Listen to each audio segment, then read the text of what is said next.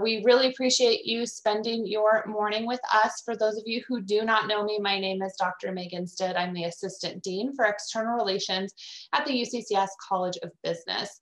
And one of my roles is to oversee our executive education programming, and that is why I am here with you all today. So before we begin, I just want to take a moment to talk about the partnership between UCCS and the Chamber and EDC. So the goal of these business briefings is to bridge the gap between research and application. So we identify a faculty member at UCCS who is well-versed in the topic at hand, and we match them with a chamber member who is engaged in the area of interest. So this overlap of research and application provides you with really unique and comprehensive perspectives of the topic, which today happens to be navigating through communication barriers. And lastly, I just wanted to give a quick overview of the offerings available through the UCCS Executive Education Program. So you'll get a little taste of what our faculty members can do today, but we offer training programs for business professionals. So we can develop a customized training program on a business topic for your organization, or we have several open enrollment programs that you can use for professional development opportunities. And this fall, we will be planning our mini MBA program to relaunch. We had to cancel it last fall to COVID, but we're really hoping to bring that back here in fall of 2021, and we're really excited about that. So after today's session, if you feel that your organization could benefit from additional training, please reach out to us. We'd be happy to develop a customized training program for you. And now I'm going to turn it over to my colleague Danny from the Chamber and EDC, and she's going to introduce today's topic as well as our speakers. Danny? Thanks, Megan. Good morning, everyone. I'm Danny Barger. I'm the Vice President of Marketing and Communications for the Chamber and EDC. And this topic is near and dear to my heart. Obviously, navigating through communication barriers is very important professionally and in your personal lives and whatnot. I'd also like to give a shout out to my colleague, Andrea Mensink. She's our communications manager, and she leads the newsletters and external communications that many of you hopefully see in your inbox and read every piece of information that we share with you all. Now I'd like to introduce our speakers.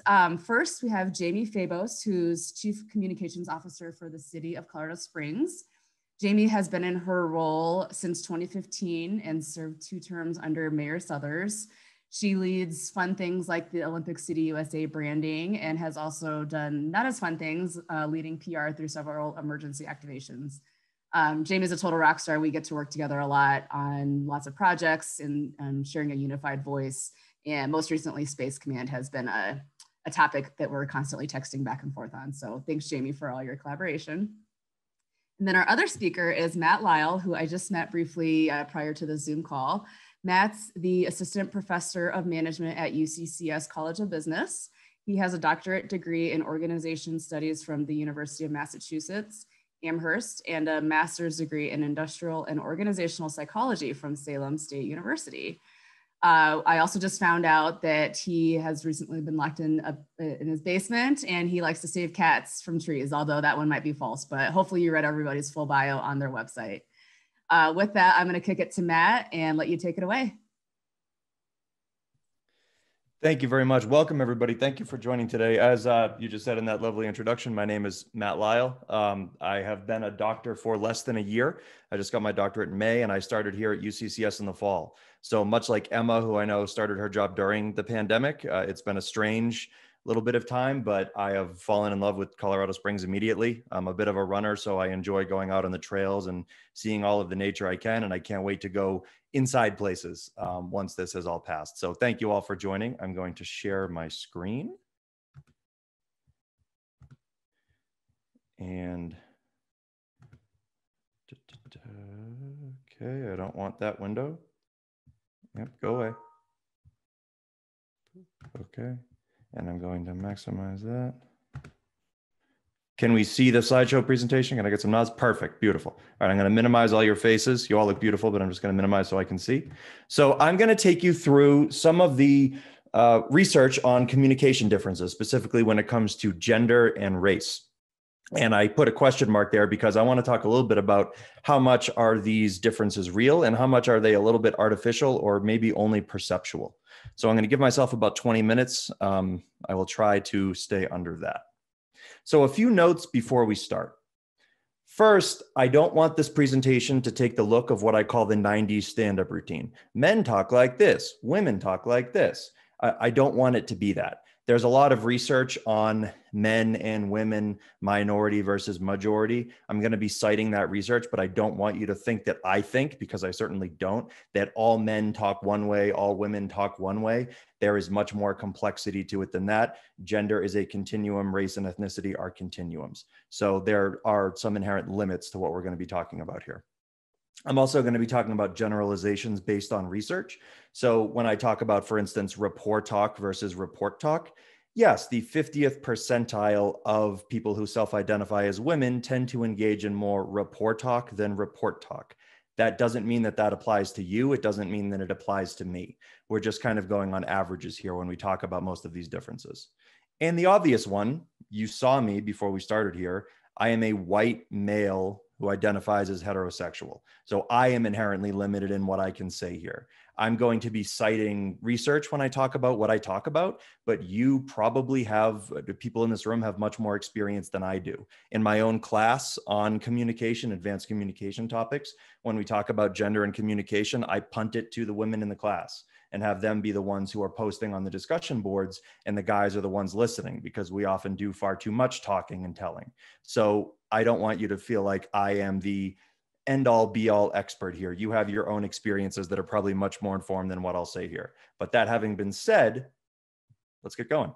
So gendered communication, let's talk about differences. What are they? Are they real? Are they worth looking into? What can we learn from them? So as I just mentioned, when we talk about verbal communication differences between men and women, you might have heard these terms before: report talk and rapport talk. The former is generally attributed to men and the latter is generally attributed to women.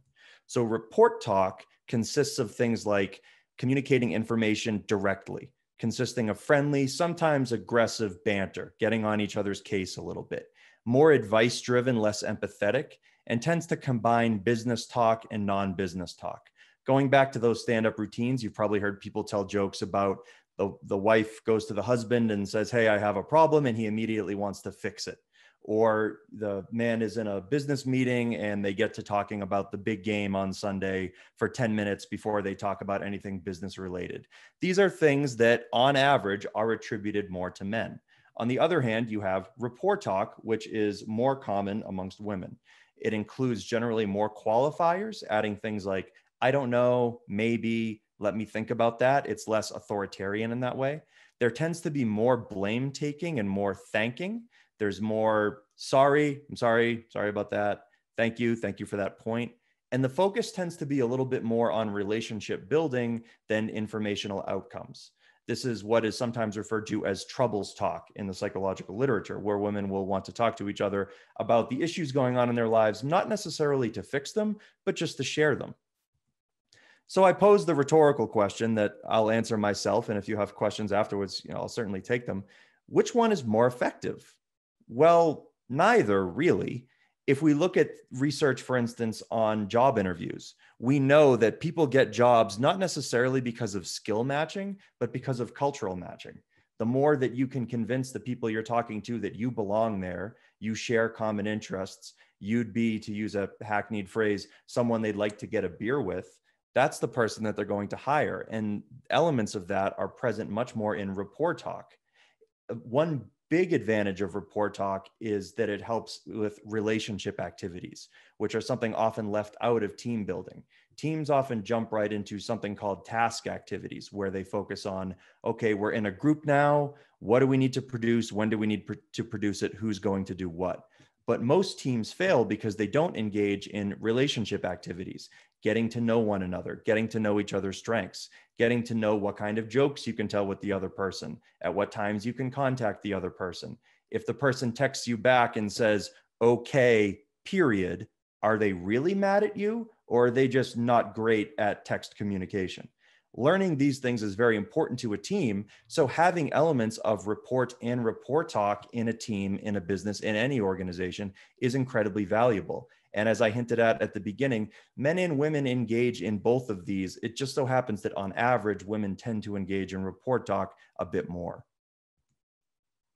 Well, let's think about nonverbal communication differences. I have here a photo from a really fun, you can tell I'm an academic because I think a study is fun, a fun study of powerful versus powerless posturing.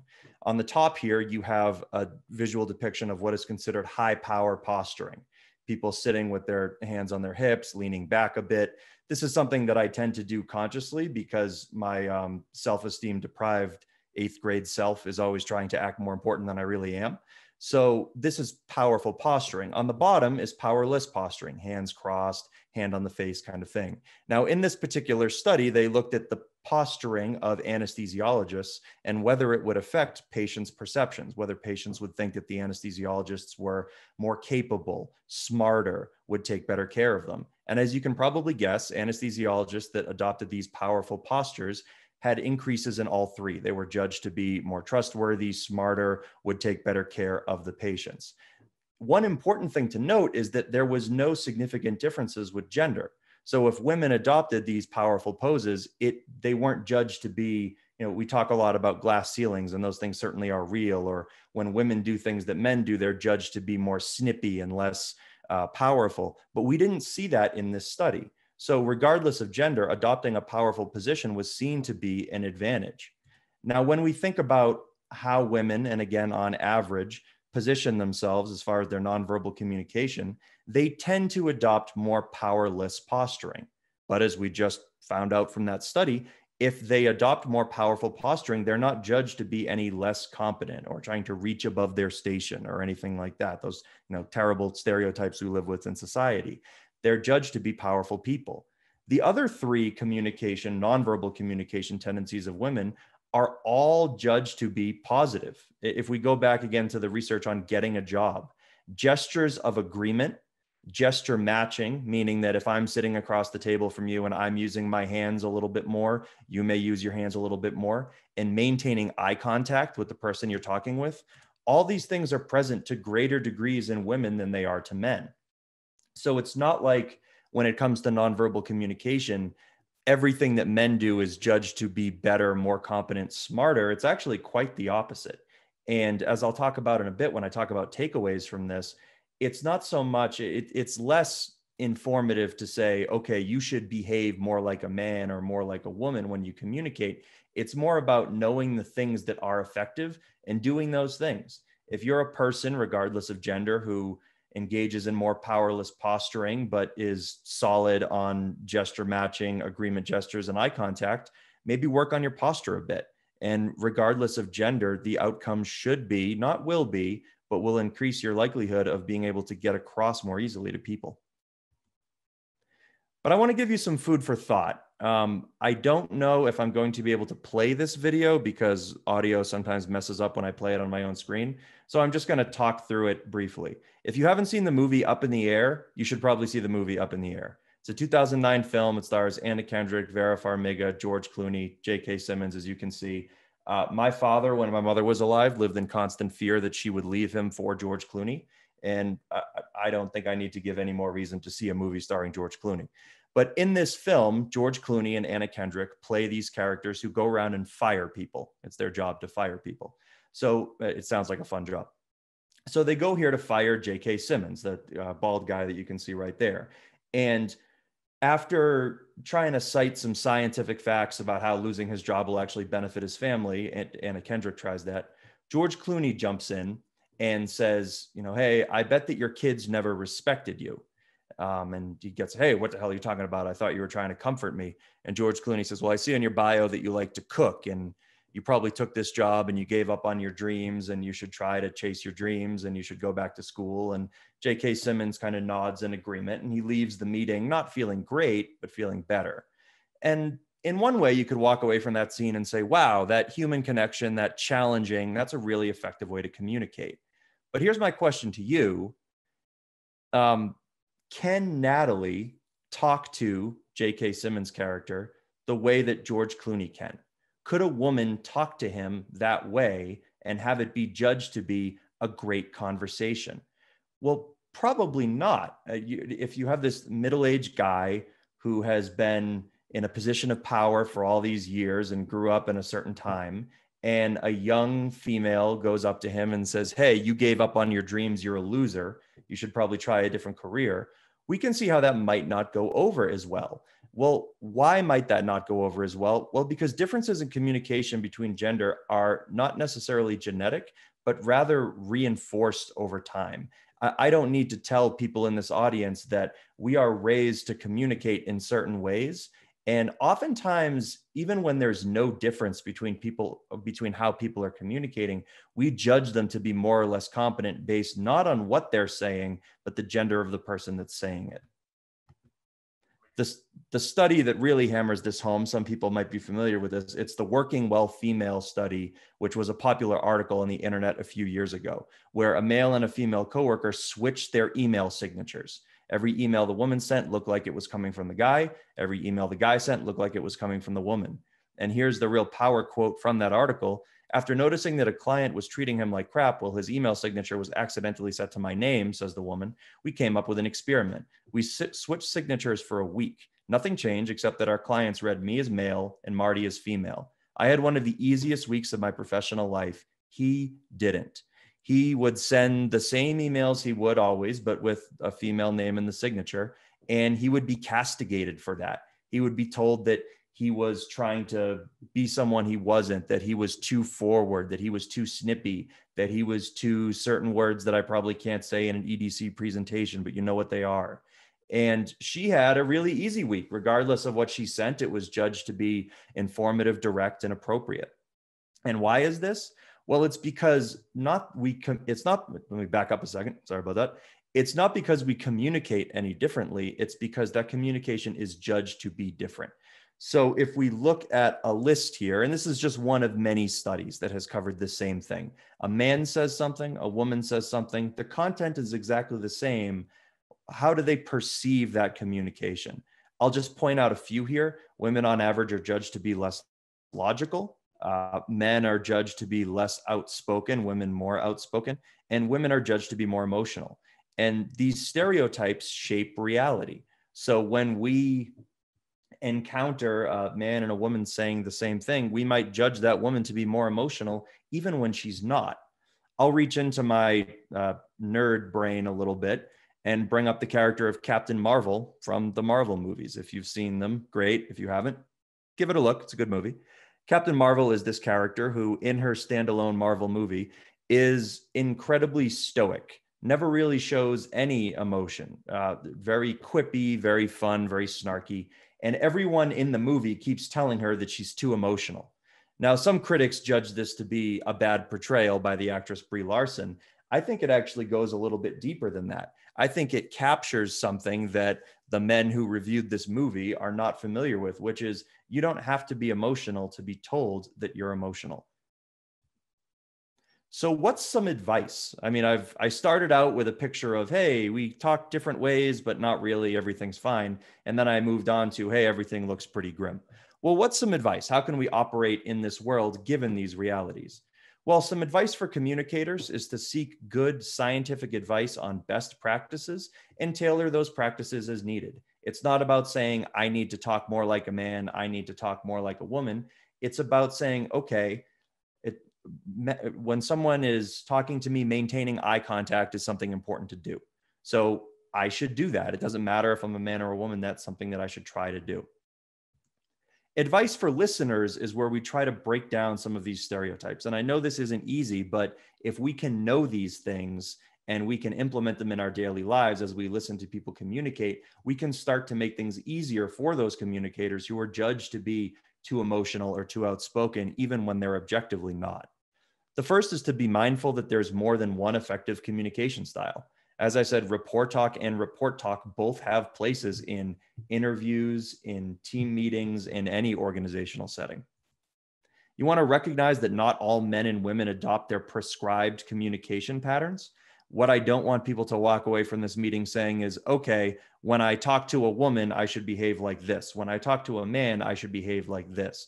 You need to get to know the people in your organization and talk to them as they want to be talked to. You want to recognize the benefits of diverse approaches to communication, especially when it comes to task and relationship activities.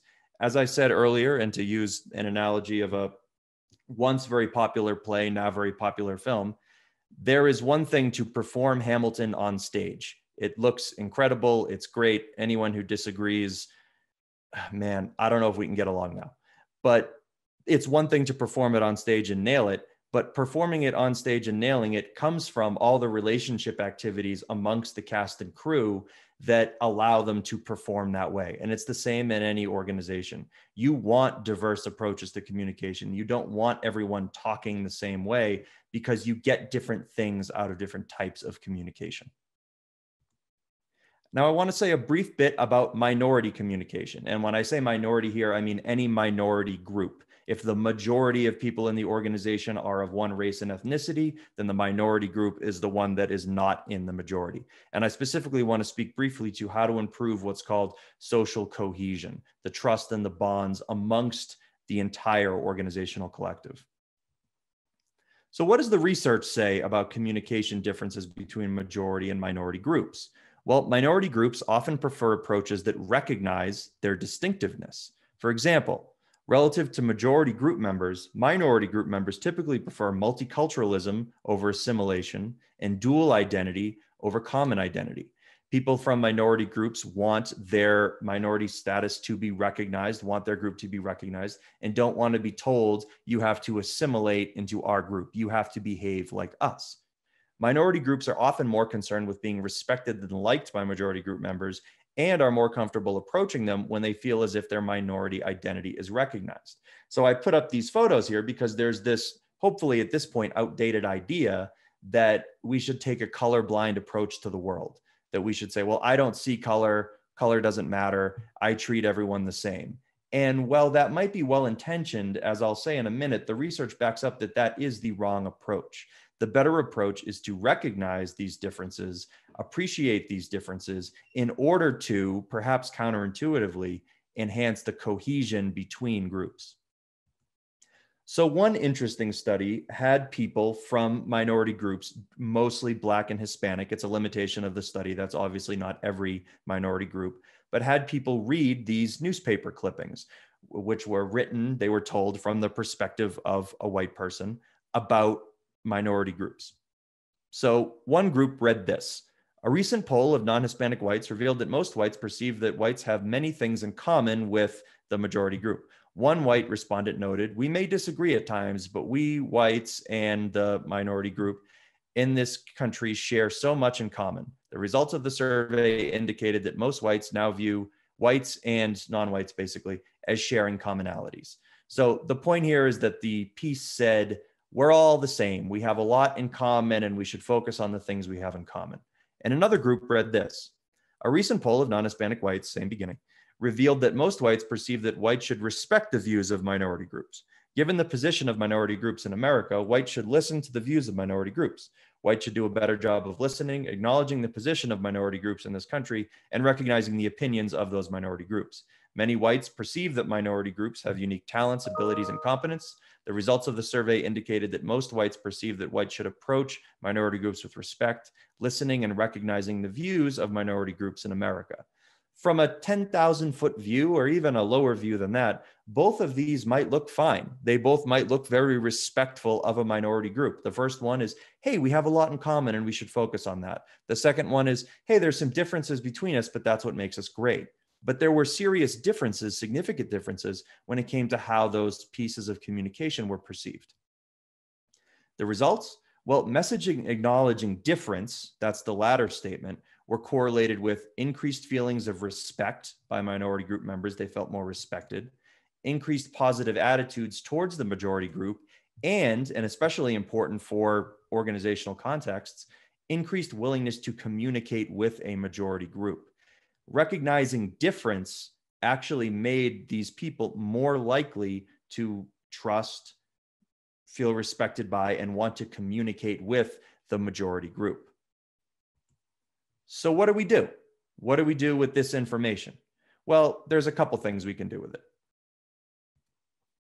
First, we can promote what's called investiture socialization. I'll give you a quick difference here.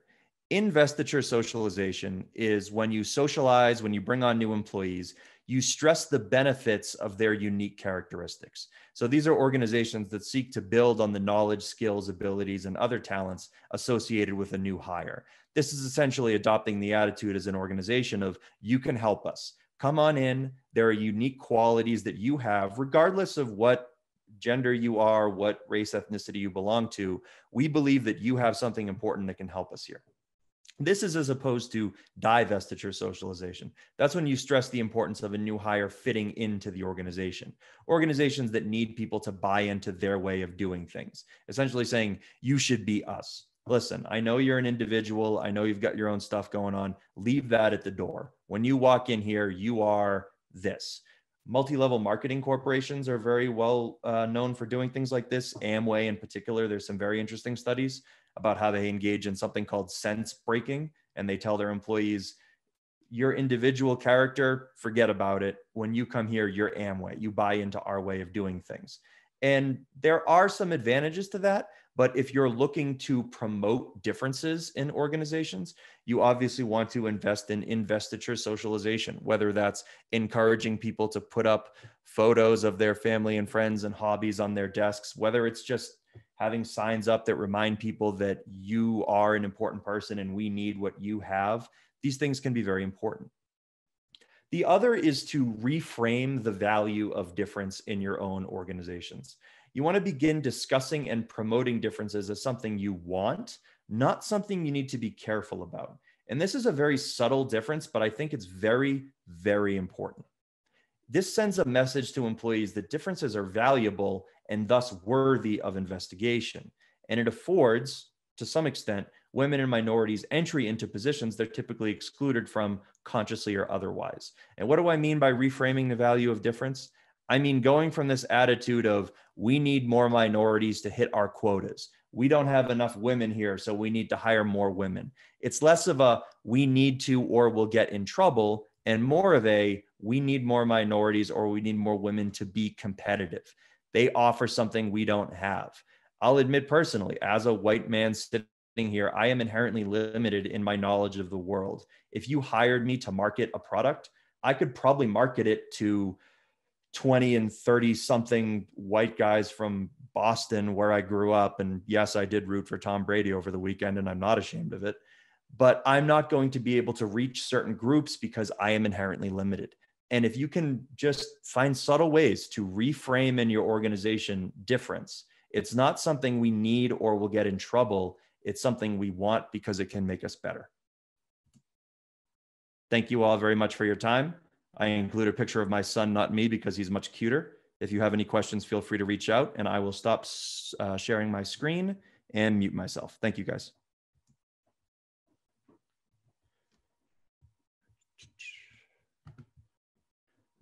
Stop share. Boom.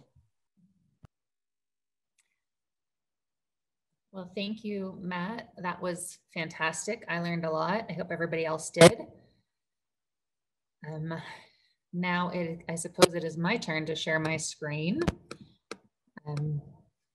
So let's see if I can do that as seamlessly as he did. And that little kid, just so you all know, locked Matt in the basement bathroom. Yeah, last week he shared with us. So he might look cute, but he's actually really evil. I was in there for 30 minutes until my wife got home from Target. It was very scary. I think every parent probably has that sort of a story. I do as well, which I won't share with you now, but let me see if I can figure out how to share my screen. Did anybody have questions for Matt while I am technologically challenged here and try to figure out how to share my screen?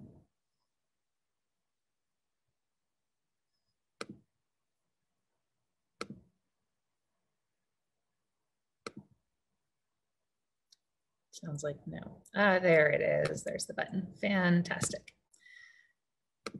Okay. Can you guys give me a thumbs up if you're seeing my screen? Excellent.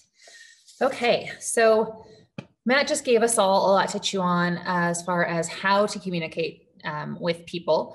And I want to take you into kind of a where to communicate with people in a very real, ongoing, real-time challenge that the city is facing right now. As Danny said, we get to do some fun things like Olympic City USA. Hopefully you all know our city's sesquicentennial is this year. That's our 150th birthday. Those are the fun things to work on. Obviously, all of us have been embroiled in COVID for the last year, and the need to communicate in a public health crisis really brings to light the challenges of communicating across different groups, different demographics, especially here, different ages. And I'll borrow kind of the disclaimer that Matt gave that, well, I'll give some kind of key suggestions here on communicating with different groups. We know that groups are not all the same. And so everything I'm trying to paint here with something of a broad brush, but we know that that's not always completely foolproof. So the very basic elements of communication that every PR student learns is the who, what, where, when, and how, and why, right? So each of these elements of a message is equally important. Obviously there's the message. What are you communicating? Who are you trying to talk to? How are you getting it out, and where and on what channels? And like Matt just explained to us, how are they going to best receive your message? So with the vaccine specifically, what are we communicating? There's a huge hunger out there for the basic information. All of you probably have the same questions. Where can I get it? When can I get it? Who should get it? Is it safe? How long will it take? If you're me or in my demographic, you're probably trying to figure out, how do I get it from my parents who are maybe not super tuned in? So that is the basic architecture of the message. Now we need to think about, who are we communicating to? Well, in the case of a public health crisis, we're communicating to literally everyone, and that makes it really challenging. But I want to focus on a more challenging demographic: seniors, diverse communities, communities of colors, and non-English speakers, right? And that kind of just points out that you can't speak in only one way, in only one place. People have different challenges in communication. They might have different levels of trust in government. I think actually, sadly, everyone has a pretty low trust in government right now. There are lots of studies out there that will tell you that. And there are so many places to get information. So much different than when we were all growing up, when your parents just turned on the news or grabbed the newspaper. Now we are bombarded by information, some of it accurate, probably most of it not accurate. So that is its own challenge in the communications industry. So here's just some of those channels, and this is not even close to representative of what's out there. We've got social media, we have digital media, we've got all of our typical news channels. We have very political news channels. We have some that speak to Democrats, some that speak to Republicans. And then we still have the old-fashioned physical posters, billboards, postcards. And so we really need to kind of come up with a mix of all those different communications to reach the broadest possible group.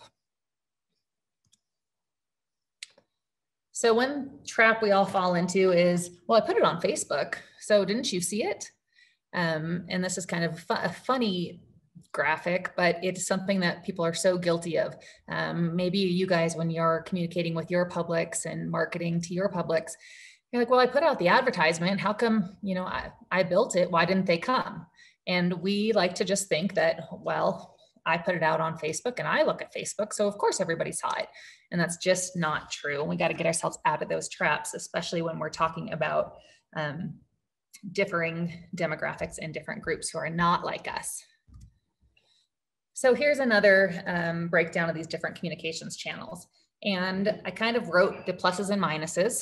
We love social media, don't we? Because it's free. And even if you advertise, it's extremely cheap. And it takes me 2 seconds sitting in my pajamas at home to send a message, right? But who am I reaching really? I'm reaching my fans, maybe if they happen to be on Facebook at 10 a.m. on a Tuesday morning. It lacks some credibility. There is a sea of misinformation out there. And so it's certainly has its pros, but it definitely has its cons. And then there's the media, right? I put credibility question mark because some people might think, oh yeah, I saw it on the news. It's absolute fact. Other people will say, oh, it's fake news and it's slanted. And if you saw it on CNN or you saw it on Fox, depending on your, you can't trust that. And then I am a huge fan of physical advertising, which is super old fashioned, but it's making a comeback. It is hyper local, which means you can very, very specifically target groups geographically, demographically. It is more expensive. It costs money, obviously, to print, mail, in some cases, literally walk around and put up posters in your Starbucks, but it does have its pros, and they're pretty significant. So I want to specifically talk about seniors because we all know right now that is the group we're trying to target. They're the ones who need the vaccines. They're the ones who can get their vaccines right now. But again, to Matt's point, this is just my Google search of seniors. And the point of this slide is to show how different they are. If you look in the upper right, we got this lady who's giving you the thumbs up. She's driving somewhere. She's super independent. She can get out and get around. In the lower left, you've got this old man who seems to be, bedridden, maybe not so healthy. Upper left, grandparents talking on Zoom to their grandkids. They're super technologically savvy. Lower right, this guy could be technologically savvy, nothing against farmers, but maybe he lives a very different lifestyle. And so that's just an additional caution when you're looking at groups, not to paint them with a broad brush. And I at the risk of preaching, I'm going to go into that even further here shortly. So one communications channel you did not see on my last slide is informal communications channels. And this is huge to the point that the CDC recommends this as their #1 way of communicating with people about the vaccine. Personal testimonials are the most trusted communication tool out there. People like to get messages from, quote, someone like me, right? We're all guilty of that. Oh, well, my neighbor did it. Oh, well, this woman in my mom's group did it. It must be true. And these could come in a lot of different ways, depending on the person. You see someone's neighbor out at the mailbox having conversation. Faith leaders are huge and a big target for us in this vaccine communication. Hairdressers, especially in the Black community, are influential. And then, it could be any group you're a part of, your PTA meeting, your homeowners club, your mom blog. There are any number of informal influences out there that we can take advantage of and who are really, really important. So back to seniors. What are the challenges? Any of us can think about our parents, our grandparents. Technology is a huge barrier across a lot of different demographics, but especially with seniors. They may or not be able to drive. They may or may not be out in public or comfortable doing it. And we all know they're vulnerable to scams. And so that's an additional challenge that they might not trust you if you call them on the phone or if they see a pop-up ad on their internet or Facebook. So technology is getting a lot of bad rap right now. And it's not just in our neighborhood. You can see Tampa Bay struggling. Seniors are depending on their families to get them information about the vaccine and about COVID. I mean, raises the question, what if you don't have family? What if you're not in touch with your family? How are we reaching them? And there's some more even national news talking about computer shy elderly are shouldered aside in the vaccination race, which is really a huge issue since, like I said, that's the priority group right now. And we have gotten to the point where we just don't know how to reach them. We're so technology dependent. We've had to kind of go back in time and reconsider how we communicate with people. So this is a real conversation I had with my father. Like I said, I'm going to give you some personal experience here. Just text ShareCares to 883-849 and you'll get a text back telling you when you can click the link to log on to an online waiting room. Then when it refreshes a few times and the server isn't overwhelmed, you can create a login and sign up for a vaccine slot. Okay, my dad completely tuned me out at about word 3, right? It is a different language and we really need to recognize that you can still be speaking English, but guess what? It's not English to certain demographics. So I want to talk about, like I said, I'm going to preach a little bit about the differences and even within groups. So here's Senior A. This is my mom. She's tech savvy. She gets her news from credible sources. She's educated. She's healthy. She kayaks. She's 75 years old, but she's on it. She signed up for her text messages. She got an alert. She's had both of her shots. It's great. So how do we talk to my mom? She gets her texts. She's on Facebook checking out her grandkids. She watches the news. She's out at the gym, so she might see a poster. Pretty easy to reach Senior A/Jamie's mom. Then there's Senior B, Jamie's dad. Non-tech savvy, reluctant. It took us an hour to get him on Zoom on Christmas, not joking. Gets his news from talk radio. He is the one person who still listens to talk radio. And these are real conversations. He says, oh, Hank Aaron died from his COVID vaccine. Not true, but he did hear it in the radio. Not that anxious. Talked to our neighbor and he hasn't gotten his yet. Oh, I put down a phone number somewhere I can call. And I'm like, oh my gosh, Dad, you're never going to get your vaccine. You're going to call somebody, right? So how do we reach Senior B? Well, he goes to church, right? That's that informal communication. Like we said, he's talking to his neighbors out at the mailbox. He does watch the news. I should have had a logo for talk radio on there.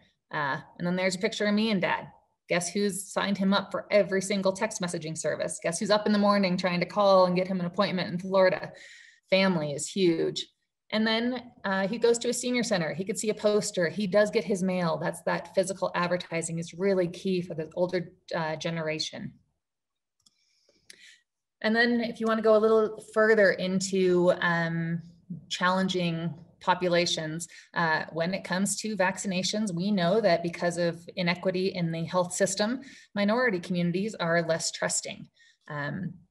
They don't think they're afraid it's not safe. They don't want to be the first guinea pig to go get a shot.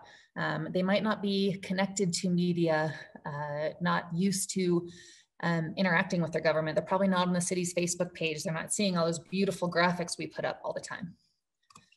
And that's when these informal influencers come in really, really huge.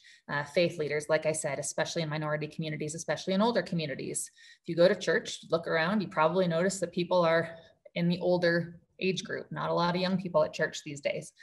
Family, neighbors, physical advertising, also important, and niche marketing.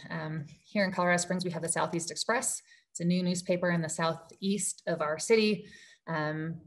Typically a more economically depressed area, but they're probably going to have a little more trust in their community papers versus the Gazette, KOAA, kind of the mass media. So how do we go about it? Well, like I said, influencers, community groups, those engaged with the senior community to give personal testimonials, personal messaging, a call center. So gosh darn it, my dad can get on the phone and call somebody and speak to a real person. I know you've all heard that. We did set up a call center with 211. And so people can actually talk to somebody. That's really comforting, especially with topics that demand high trust, like a vaccine and public health. Physical assets, going back in time, using the old fashioned stuff. It's tried and true. Of course, we're doing the media. You may as well cast a wide net and see who you can hit. Faith-based partner communications. We've got a huge group of faith leaders in Colorado Springs that help us get message out. Caregivers and family members, like I said, get those people who are a little easier to reach and have them be your messenger. And then if you can measure your reach, it's only going to make you a better communicator. Like I said, we all like to just say, well, I put it out there. Of course, everyone saw it. And we sometimes need to check ourselves and realize that's probably not true. There are different ways, couponing, links. Facebook does do great analytics. And we can ask them, right? For you guys, when your customers come in and speak to you, hey, how'd you hear about us? Find out, learn your audience's habits in advance, and then you're going to be a lot more effective in targeting them in the future. And you can see this graph that even though I've just trashed technology, they're learning. Look, they're picking it up slowly but surely. And so there is hope, even for my dad getting on Zoom on Christmas Eve. So the takeaways, who, how, and where you're communicating are just as important as what you are communicating. If a tree falls in the forest, all of that, right?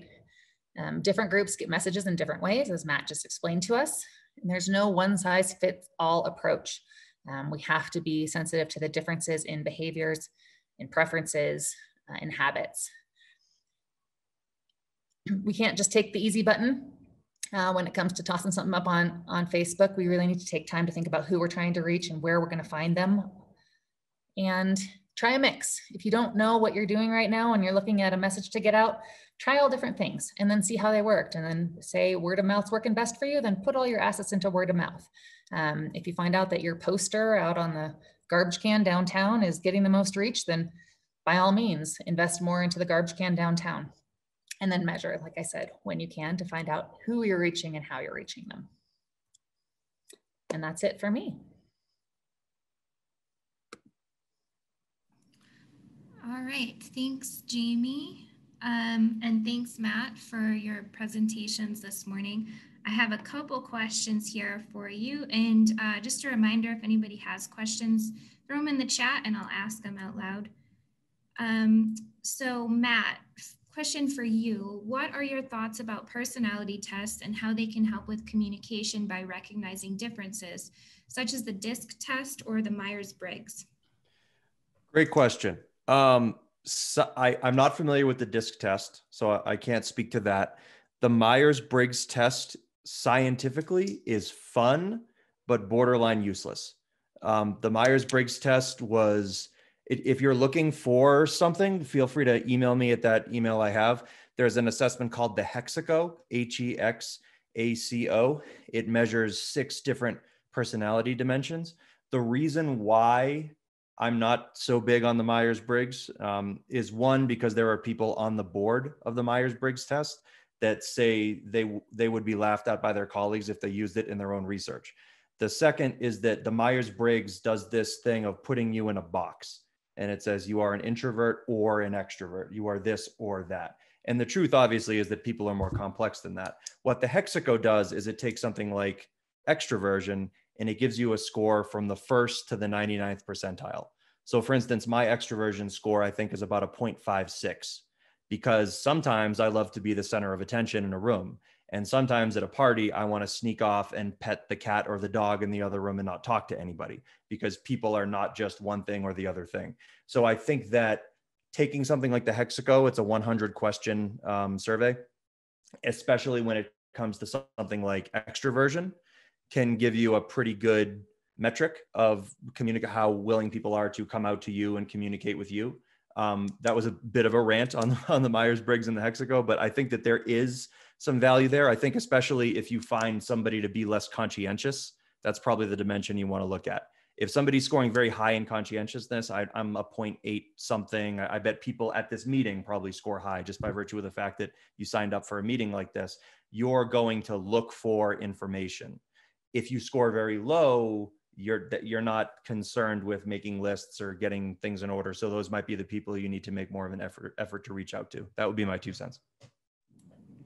Cool. Thanks, Matt. Okay, question for Jamie. And some of this you may have answered a little, but what are some of your goals for vaccination messaging? In addition to monitoring how many seniors are getting vaccinated, how can you determine if you're reaching your target audience? That's a great question. So we tried to make our communications goals really simple. The vaccine is safe, it's available, and you can get it basically, or when you can get it more accurately. So we're trying to keep it so simple, just knowing that, well, we live in the weeds of, variants and all this different stuff. We really just need to get people such top line messaging that they can contact their provider, they can get there, and they can get vaccinated. As far as measuring it, which I just talked about, it's really difficult. We are relying heavily on our partners, the vaccine providers, to get back to us and let us know how the message is resonating. And the person who asked the question hit it right on the head. The best indicator we have is the number of people that are getting out there and getting the shots. Right now, we know that every vaccine clinic has been completely full. And so whether that's our communication, honestly, it's probably more their communication direct to people via email lists, phone calls, et cetera. but that's the best indicator on whether we're getting it out there. If we get to the point where we have a drive-in clinic like we do coming up next weekend and there's no line of cars, then I know there's a real problem. But right now, there's enough demand that we are getting the response we need. And so I think that's our best measure of success. Yeah, I agree, Jamie. Just an interesting comment. I'm in a Rotary Club, and some of the Rotarians were saying that they already got their vaccine. And I was thinking, oh, well, that's cool that they know where to seek out that information, because I didn't see anything about it. But so you guys must be doing something right over there if they're getting that. So question for Matthew, when you see majority group assimilation being encouraged in meetings, etc., what are some ways we can encourage value of different perspectives? That's a great question, because I think that the way not to do it is and this might seem obvious, but to say, hey, I noticed that you don't look like me. Tell me about your culture. That's a little blunt and a little forward. I think that it's not necessarily something that you do in a meeting setting. It's something that you can build into your organization before that meeting even happens, by doing things like encouraging difference. It's such a small thing, and I know it might seem completely insignificant, but encouraging people to put up photos of their hobbies, interests, family, things like that on their desks in their workspaces. If somebody wants to talk about a particular topic, talking about that particular topic with them. I think probably the most blunt you can get with it is letting people know before any meeting happens that there's a norm in these meetings, that if you have something to say, we want to hear it, and it doesn't matter who it comes from. Because oftentimes in meetings, the less powerful people won't speak up, because even if you say, listen, we want to hear from you, when that person speaks up, they're ignored, or they're told that their opinion isn't important, or they just move on from it. And that person then learns, okay, what they say is different from what they mean. So by telling people, we want to hear from you, but then also when they do, acknowledging it, thanking them for it. I wasn't thinking about it in that way. That's a way that you can get someone who might have a great idea who works at this level to effectively challenge someone who works at this level to make the organization better. So it's not just about setting the norm, but it's about following through with that norm. Thank you, Matt. And I assume this question's for you, but Jamie also can chime in. Mm-hmm. Why do people not use empathetic communication more? Is it seen as a sign of weakness? If you want me to take the lead on that, I think yes. When I teach my more specific, and I'm happy to share with you anything from my class on nonverbal communication, I talk about the use of something called humble inquiry. Humble inquiry is where, regardless of what your position is in the organization, you approach someone from a position of humility and say, I could really use your help on this. So it doesn't matter if you're the CEO. If you need help on something, you'll approach someone below you and say, below you in the hierarchy at least, and say, I could really use your help on this project. You have more expertise than me, please help out. Or even if you are the expert, to say, I think we should do this, but maybe I'm missing something. So if you guys have any ideas, could you help me out? That's rare, I think, because people, once they gain status, are afraid to lose status. And it does, as you say, make people look less powerful. When you speak, we're taught, if we want to sound powerful, to speak authoritatively and with conviction, and to get rid of things like, but maybe, I think, I don't know, we want to eliminate that from our conversation. And I don't think we should bring all that right back in. But, if you're the external consultant and you go into the organization and you say, I think based on my experience that we should do X, but I'm not familiar with this organization. Obviously, you guys know a lot more than I do. So what am I missing? I think those small steps can really make people feel empowered and make people feel like they're valuable. But I think you hit the nail on the head. People don't do it because we're afraid to look weak. Jamie, do you have anything you want to add to that? I would just say that in politics, empathetic communication is probably very effective, and probably something we don't do enough. I'm taking some notes off of what Matt's talking about here. But like I said, kind of relating to people in a way that doesn't come off as so authoritarian and so kind of sterile and impersonal is really important, especially on messages that are so sensitive surrounding things like crises, public health, economic struggles. And so I think we get in a rush and we want to sound authoritative, and we need to in a way to build trust, but there is a lot of value in relating to people kind of where they are and recognizing different struggles. And even I think especially with COVID, there has thankfully become a little bit of a tolerance of recognizing that we don't know what we don't know, recognizing that maybe we've gotten it wrong a couple times. And I don't mean the city of Colorado Springs, although I'm sure we have, but nationally, right? How many times have we gone back and forth on masks, no masks? You know, it's spread by touch, it's spread by air, et cetera. And so I think that I almost look at the empathetic communication in a way of humanizing. And I think that that is something that, especially in politics and government, we could do a lot better. Great points. So we have 1 minute left. Jamie, do you have anything you want to say to wrap us up? And then Matt, if you want to go. Just thanks everybody for jumping online. I'm certainly happy to answer any questions. I think you guys will share my email. I'm happy to share the presentation. This was just such a small corner of communication. So thanks for letting me kind of geek out on the topic I love.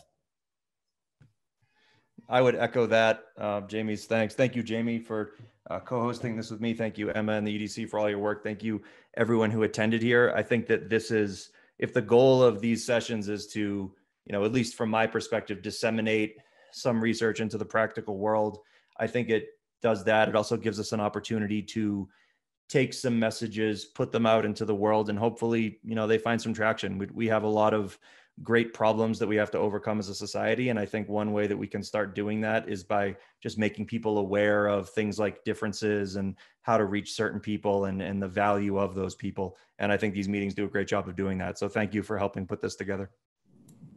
Yeah, thank you, Jamie and Matt. And 1 or 2 quick plugs for the chamber. We have our next business briefing is in 2 months, and it will be about leading no matter what level you are at in your organization. So be sure to check that out. It should be a really good event, and you'll see that in our newsletter. And the other thing I want to mention is, just because we spoke a lot about diversity and differences today, we do have a diversity in the workplace committee. If you are interested in joining or learning more about that, they're really working on a lot of actionable things to make changes in this community. And I'm leading that committee, so please shoot me an email if you're interested to learn more. Anyway, thanks everyone. Have a great rest of your day, and thanks for joining us today. Thanks, everyone.